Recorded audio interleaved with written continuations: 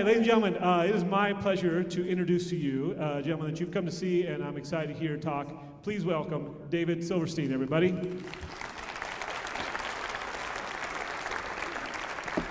I'm on a little bit of a mission these days to inspire people to think differently, to use their brains differently, to think about how they take care of their brains a little bit differently.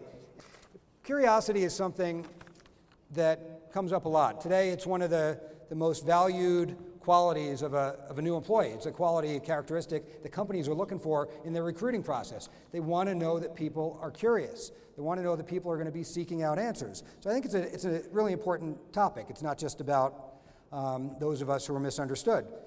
We're trying to figure out, and when I say we, I mean business in general, how do we test people's curiosity? How do we measure it? We haven't figured that out yet. What I do know is that being curious is starting to demonstrate that it is far more important than even being really smart. See, when people are really smart, they think, hey, I'm really good at connecting the dots. I can do that. I can solve problems. I can connect the dots. But what do you need to connect the dots? What do you need? You need dots, right? Before you can connect the dots, you have to collect the dots. And so it's the person who's got all the dots, who's got the information. They've really got the power, right? You know that old saying, information is power. And so there's a lot of very smart people out there, but they're not very curious. So we call them, what do we call them? Book smart, right? But they don't have all the information they need to connect the dots and come up with interesting ideas. So here's another topic that I'm often misunderstood on. Global warming. How's that for a political hot button in Colorado, right? People think that I don't believe in global warming, when the truth is, I'm actually certain the globe is warming. I'm even pretty sure that man is a big contributor to it. So why do people so misunderstand me and think that I don't believe in global warming? It's because I'm always talking down all the solutions that I'm hearing to it. I think we've got it all wrong. I think we need to be focusing on things like innovation and adaptation and maybe in some places even migration. But it seems all the politicians and bureaucrats of the world want to talk about is behavior modification, right? When has that ever solved a problem on a global scale? We're going to get everybody to change their behavior, right? It's not going to work. So I believe in global warming, but I don't believe in the solutions. And why is it that the world's politicians and bureaucrats are always trying to change our behavior? Well, I think it's because they lack the ability to imagine a future that looks very different than the world we live in today, right? They lack the ability to imagine the possible.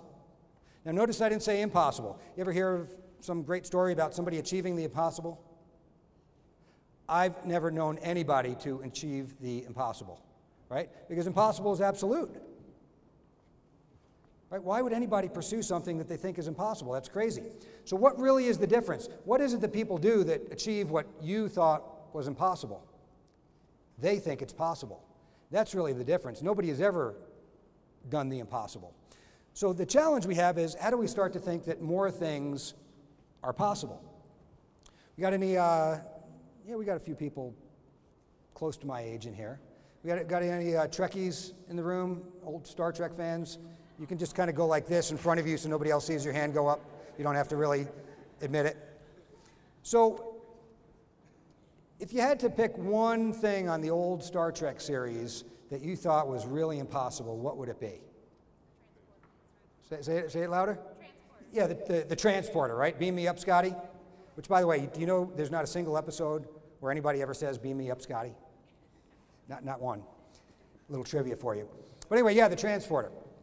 So back in the year 2000, William Shatner, who was the original Captain Kirk, he's a curious guy. He's a self-proclaimed, intellectually curious guy. He's the first to admit he's not an engineer or scientist. He said, I don't understand any of that stuff we talked about on Star Trek, but I'm actually really curious about it. So in the year 2000, he partnered up with a Nobel Prize-winning physicist, and he went and traveled the world, and they went around the world interviewing other great scientists all around the world. And they said to them, where are we today with respect to the technology that we talked about back in the 1960s on Star Trek? Right? They had the phasers and the tricorders and the transporter. And even traveling at the speed of light, mathematically, we know how to do it. We don't know how to do it in practice yet, but we know how to do it mathematically. The one thing that all of the scientists said would never be achieved, now this is the year 2000, mind you, was the transporter. So isn't it interesting that it happened for the first time in 2008? It happened at Cal Berkeley. Now, they don't call it the transporter, they call it teleportation. Teleportation uses a quantum physics principle called quantum entanglement. I studied physics in college. I was a nuclear engineer in the Navy, and I don't understand quantum entanglement. Einstein understood it. He called it spooky action at a distance. Quantum entanglement talks about how two particles can basically be connected over vast distances without any contact between them, and a change in one instantaneously, faster than the speed of light, causes a change in the other. So here, the world's greatest scientists say it can't be done. It's done for the first time in 2008. It was done again in Copenhagen, Denmark, at a university. Most recently, it was done at a university in China for the first time with macroscopic particles. They're now experimenting with organic matter, RNA, which is the building blocks of DNA, to see if that will stay intact. And yet, the greatest minds in the world in the year 2000 said, impossible. Now, an important fact for everybody to know is that there was an episode of Star Trek where they let us know Dr. Emery Dickinson invented the transporter in the early 22nd century. That's about 100 years from now, right? We're in the early part of the 21st century. So let me ask, is there anybody in the room that is willing to say, it's impossible that we're going to be doing that 100 years from now? I know that I'm not. I've learned to conclude that there's almost nothing that's impossible today. Things that we say are impossible 5 years later are being turned into reality. Not 100 years later, 5 years later. It's absolutely amazing. So the ability to believe, that's what we really need. To solve the world's problem, we need to believe that those problems can be solved. And if we did, we'd be going about global warming in a completely different way. So I share the transporter story with you because I think it's a very telling one. And there's a lot of cliches out there about the non-believers, like the head of the U.S. Patent and Trademark Office back around the turn of the last century, around 1900, saying, you know what, we don't need to change the system and come up with more numbers because everything that ever will be invented pretty much already has been. Or the CEO of Digital Equipment Corp in the late 70s saying, why would anybody ever want a computer on their desk? Meanwhile, Steve Wozniak and Steve Jobs were in Steve Jobs' garage building a computer to put on your desk, right? So it's amazing what happens when we start to open up our mind and believe that things are really possible. So let's talk about that computer for a minute, because the computer is really the greatest gift to the curious that has ever existed. But let me ask you first, what does it take to invent the next generation of computer? The next generation of microprocessor. What do we need? We need the current generation, right? So we invent a faster microprocessor, we make a better computer, that helps us design and model the next generation of computer that much faster. So computing power is this exponential force because computers are used to invent computers. And we're only at the bottom here of this exponential growth curve. I mean, think about it. We didn't even have computers in any major way until the 60s and 70s, right? Started tinkering around with them a little bit in the 40s and 50s with vacuum tubes and that kind of thing. But we're just at the dawn of the computer age. I don't even know if they're going to be calling them computers in the future. But the technology is going like this. Those computers are an incredible gift to the curious because they enable us to have endless information. You know, it used to be, it's Sunday morning, you're sitting around the house, sitting around the fire in the winter, you read the Sunday paper. When you're done reading the Sunday paper, you're pretty much out of things to read. Maybe you've got a novel that you picked up at the library, but that's it. If you're curious, what did you do? The library is closed on Sunday, you're kind of done, right? With the advent of the computer and the internet, we have this unlimited amount of information. It never ends. You can never consume it all, and you're never going to run out of places, right? You can go find the answer to anything. So in one of my new books, it's called 1.2. Get Some New Dots. I know you were drinking before you came in here, so we just call it dots. I talk about the importance of curiosity and some of the things that we need to be aware of to really fuel our curiosity. And I know this one's going to sound really simple, but the first one is we got to read a lot. Now, I've had people say to me, you know, Dave, I've got my own style of learning. I like to watch videos or I like to listen to books on tape on my way to work. All good. But if you want to be a voracious consumer of information, there just is no substitute for reading. You have to read and read and read and read. Reading has several advantages that you just can't get anywhere else. First of all, reading is an active process, right? You have to engage with whatever it is you're reading. In a book, you have to flip the pages. On the internet, you got to click the next link. You have to kind of follow it with your eye. If you miss something and you ever find yourself 3 pages later and, I don't know what I've read the last week, what do? You flip back and you read them again. You're watching something on television, you can rewind it, but how often do you rewind the news and say I missed something? You don't. It's a passive process watching the news, where reading a magazine is very active. So you have to read a lot. Reading is self-paced. When you're listening to something, the speaker paces it for you. When you're watching something on television or you're watching a video on YouTube, it's paced for you. But if you can keep up with the closed captioning or you can keep up with the subtitles, then you are actually capable of taking information in quite a bit faster than that. Reading allows you to take information in much faster. And reading is one of those things you can do anytime, any place. Right? You got your phone with you all the time. You got time to kill at the dentist, whip out your phone. I mean, how many of you done this yet? Because it's a fairly new thing to actually read books on your phone. Good, that's actually great that people are starting to do. You know, just a year or two ago, people were saying, oh, the screen's too small, I can never do that. And I used to say, really, you read your email all day long, right? Is that screen really? So when I read a book on my phone, I actually prefer it. In fact, there's some new research that says reading on a phone is solving problems for some dyslexics. Because, and I'm not dyslexic, but dyslexia comes with different forms of getting confused about what it is you're reading, right? Too much information. And so the phone really narrows the field of view. An example I use in my book of the importance of reading, and reading not just trade journals and things relevant to your business, but having all kinds of sources of information, is a guy by the name of Ryan Juni. Ryan Juni was an electrical engineer, I guess he still is, and back in the mid-2000s, he was reading about a salsa dancer.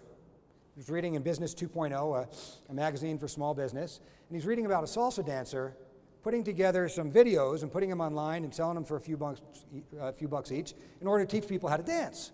And he said, that's brilliant. Now, it doesn't sound so brilliant today, right? But this is back around 2005, 2006. Nobody was doing that yet. You had never heard of YouTube in 2005. Google hadn't bought it in 2005, right? Google didn't buy it until about 2008. Seems like we've had these things forever. It was just yesterday. So Ryan Juni created a system called Omnisio. It gave people the ability to very easily create their own videos, edit them, mash them up, and that type of stuff. Sold his business for tens of millions of dollars a few years later to Google. But his idea didn't come from reading about electrical engineering. It didn't come from reading about the business of the company he worked for at the time. It came from reading a magazine and reading about a salsa dancer. And so we have to have all kinds of sources of information. You never know where that next idea is coming from. I'll tell you where it doesn't come from. It doesn't come from kids going off to college, taking classes in entrepreneurship, then sitting around a table and brainstorming, what business am I going to create? And let me go take another class on how to raise money. That never, ever works. It comes from people who are out there reading about the world, seeing the world, experiencing the world, and that's where ideas come from. So reading is really important. Probably the tool we most associate with curiosity, intellectual curiosity, is just asking questions. You know, you've heard it. Anybody have a 5-year-old child or grandchild or has had one? Right? Why? Right? We think it's cute, it's adorable. In fact, if it's your first kid, you're amazed at how smart their questions are. Right? By the third kid, you're not so amazed. Right? But it's cute and it's valued when a kid does it. But what happens when you go say why to your boss? Right? How many whys do you get to ask your boss? Maybe one before you get the, why are you questioning me? Or do you think I don't know what I'm doing? Right? Why are you asking that question? Right? When did it not become cute? When did it not become acceptable to answer or ask, I should say, a lot of questions? Right? We have to never stop asking questions. What we really need to learn is to be on the receiving end of the asking and to not take it personally, not feel like we're being challenged, right? We need to say, that's terrific. You got some more questions? Let's go. But for some reason, we don't ask enough questions. We get stifled as adults. Ken Langone is a guy that did not get stifled asking a lot of questions. Ken Langone was the founder of a company back in the 1980s called Invamed, investment bank. And he had a reputation for asking literally thousands of questions in the course of 20 minutes. When he'd go in and look at a business that he wanted to invest in, he would go talk to everybody from the CEO to people on the shop floor. He'd crawl under trucks and inside machines, right? He didn't know what he was looking for. he's just going to keep asking questions until something interesting emerges. And by doing this over and over again, he learned to trust himself. He learned to trust that if he filled his head with lots and lots of information and kept asking questions and kept gathering, that the answers would come to him. So an investment was brought to him. Somebody wanted him to invest in a new chain of hardware stores. Now, the investment had already been offered to billionaire Ross Perot. Ross Perot was already a big-time billionaire. Ken Langone just ran a small investment banking firm. And so Ross Perot had a team of financial analysts and young MBAs to look at investments, and they looked at the industry and said, look, there's a hardware store in every corner, in every town. Low-margin business, I mean, selling hammers and nails. It's crazy. Who would ever want to get into that business? Ken Langone, on the other hand, said, you know, this Bernie Marcus guy that wants to start these, you know, I'm a little he just got fired as CEO of a company called Handy Dan Home Improvement Centers.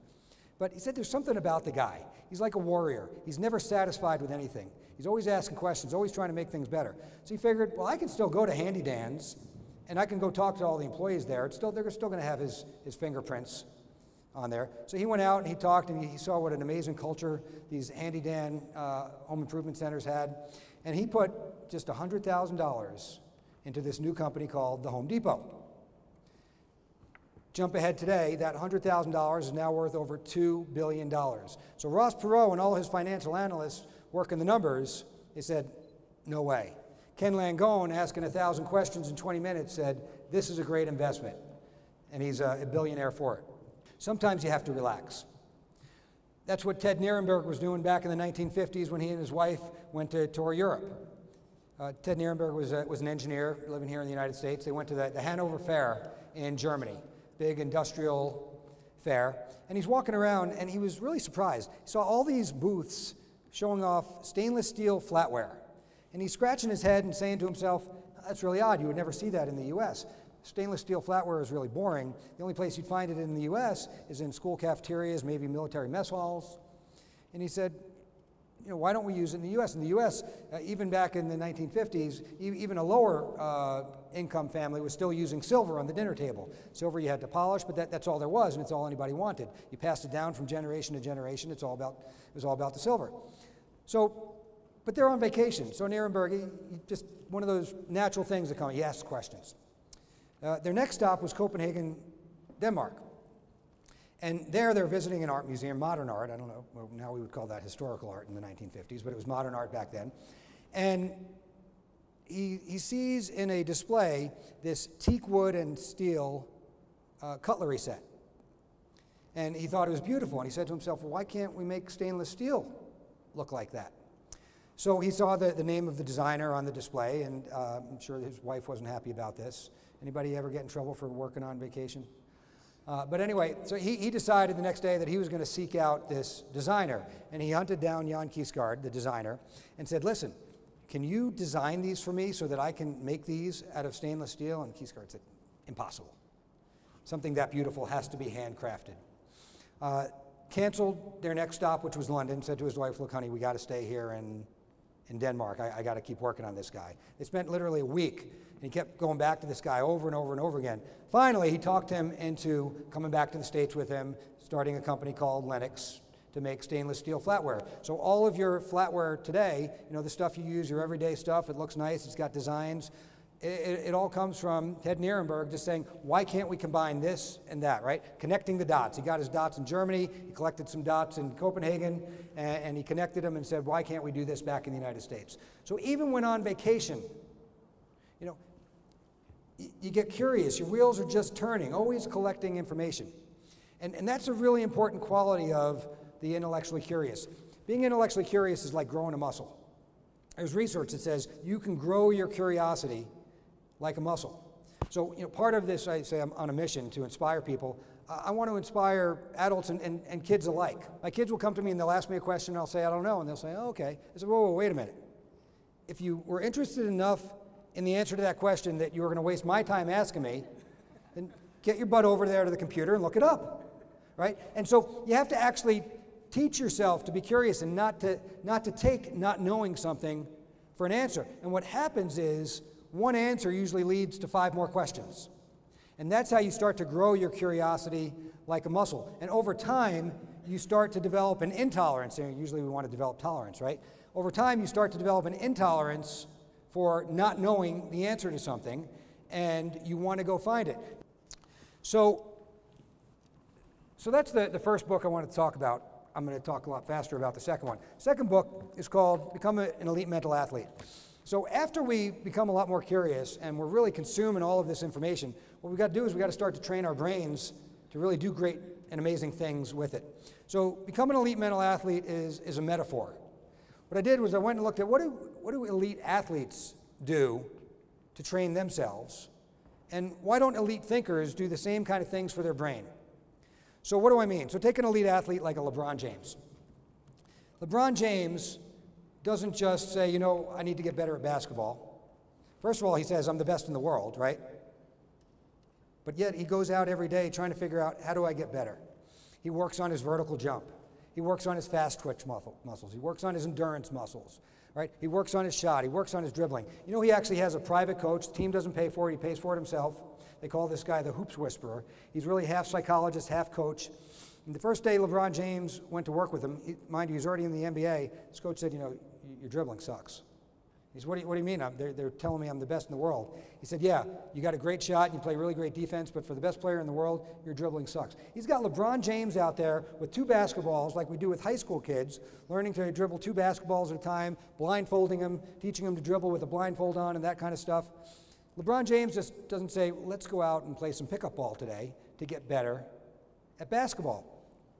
Well, the equivalent of saying, you know what, let's go play some pickup ball is the Fortune 500 CEO who says, oh yeah, I exercise my brain. I do crossword puzzles every Sunday, and I like to do an occasional Sudoku, right? That's like LeBron James saying, I'm going to go out and play some pickup ball today. It doesn't really make you better. So if you're an elite thinker, you make money with your brain. I tell the people who work for me, that you know what you really do when you come to work every day? What you're really doing is you're renting me your brain for 8 hours a day.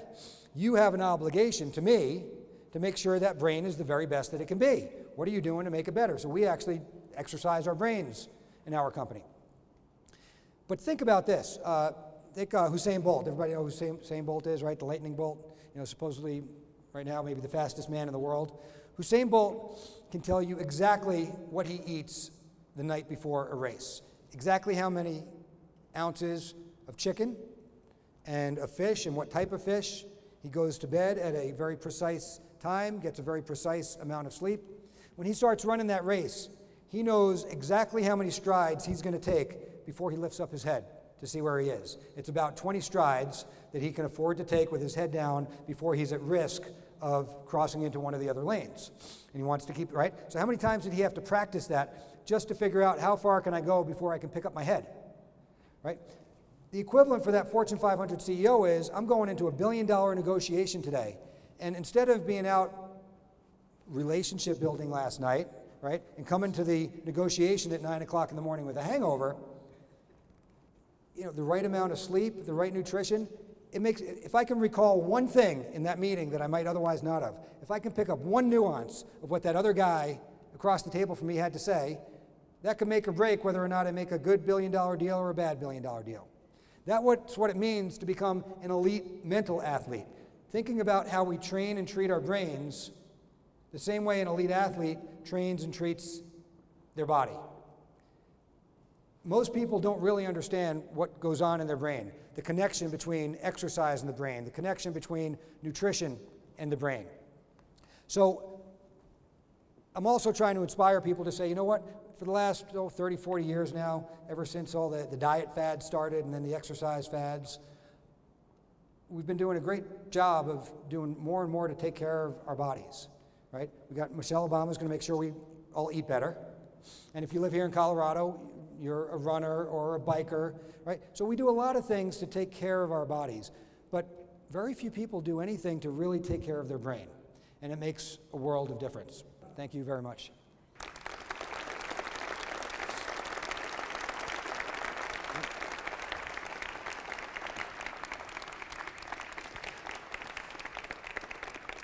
Really, you can use the bathroom now.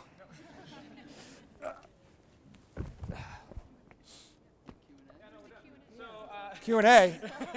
Yeah, so well, Dave will be out here for I about 15, 20 can minutes. answer questions, sure. You Yeah. got to turn the cameras off then. Those are private? Yeah. No. Yeah, sure. Does anybody have any questions? Am I tired? Do I look tired? Are you working on a new book? A little bit. No, I'm not tired. I find it invigorating to get up there. I'll crash in an hour. Yeah. Besides being inquisitive and being able to connect the dots, how do you train your brain? How do I train my brain? So, let me get up here. So how do I train my brain? So first of all, at BMGI, at our company, we actually get everybody a license, and you've seen the ads for it, lumosity.com, right? So we do that, but that's not the only way to train your brain. The reason we get everybody an account there and we encourage them to use that is it's kind of like when a company says, you know what, we're going to supplement your gym membership for a while because we're going to try to get you started on something. Over time, you start to decide what your own workout routine is, right? You decide whether you like biking more than running, or if you like to do, I guess we don't call them aerobics classes anymore, but you know, the classes, whether you like to do yoga. But first of all, we try to get people started. And then there's all kinds of tools and software out there. I talked a little bit about reading. So who'd have thought that in 2014, we would actually be learning new things about reading? If there's anything we've been doing for thousands of years, it's reading. Well, there's been all kinds of new research just in the last dozen or so years just into reading. For example, there's a new software app out there. Scientists have figured out that every word has the equivalent of a center of mass. It's got something to do with the syllables and that kind of thing. And if the software will just subtly highlight that letter in the middle, that equivalent of the center of mass, your eye focuses on that word just literally, because we're talking a word, hundredths of a second faster. But collectively, over the course of reading a page, you start to read much, much faster when you're reading with this software because of what it does to the word. There are apps out there for if you want to work on your reading speed where you actually have settings. It's kind of like going to the gym and changing the weights on the barbell or turning up the tension on the bike. The settings are things like how many words at a time do you see? You start with 1 and it's scrolling for you. Then you open the field division up to 2 and 3. How many lines do you want to see at a time? 1, 2, 3. And so you start reading and you read with that, and you can do your regular reading with those apps. And then over time, you're training yourself to read faster. I make a big point of talking about the connection between short-term memory and long-term memory in the book. A lot of people don't understand that short-term memory is critical to long-term memory, because if you don't have a good short-term memory, then you don't store things to park into long-term memory when you go to sleep at night. That's when things usually get moved into long-term memory. I also say get an intellectual hobby. So for me, a couple of years ago, for example, I took up the study of Mandarin. Now, I told you before that we shouldn't think anything's impossible. I thought it was impossible for me to learn Mandarin. I studied French for 5 years between middle school and high school, and I can't speak a word of French. So when I went out to study Mandarin, though, I said, you know what? I'm an adult now. I can design my own training program. I don't have to learn the way my teacher told me to learn back in high school. And by putting together my own program, I actually learned it much, much faster. I did it very intensely for about a year. I still remember just about everything 2 years later. But I'll tell you this, after about 3 months, I could notably measure using different apps. It made a huge difference in my memory, studying a language as an adult. There was a great article in Wired magazine just a few years ago where Wired magazine talked about what their prediction for what the new core competencies would be that we teach in universities in the future. So there's math and science, reading and writing and so on, right? The core competencies. They put on their list cognitive science. They see cognitive science as a core educational requirement coming in the not too distant future, because if we don't understand how our brains work, then we can't really maximize the potential of what we can do with our brains.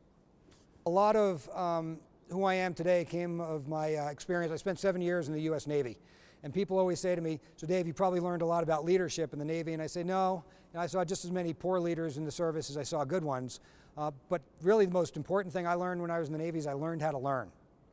I mean, the way the military goes about training people, the amount that you have to learn and retain and get good at, you really, really learn how to learn. All right, well listen, thank you everybody very much for coming tonight. And thank you.